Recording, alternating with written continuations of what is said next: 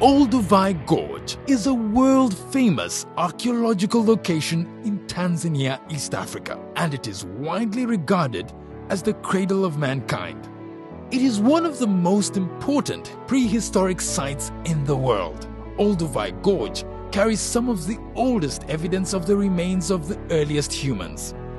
It is here where Mary and Louis Leakey unearthed the first well-dated artifacts and fossils of the earliest humans, including Zinjanthropus skull, early stone tools, Homo erectus, and the larger-brained hominin that preceded the earliest modern humans.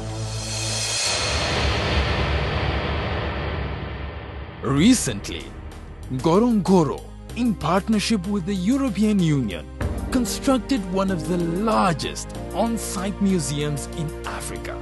The museum showcases some of the site's rarest prehistoric pieces, making it easier for tourists and researchers visiting the site to see. The museum was purposely designed to resemble the Maasai cultural bomas and uphold the traditional Maasai architectural style found in many communities resided in by the Maasai people.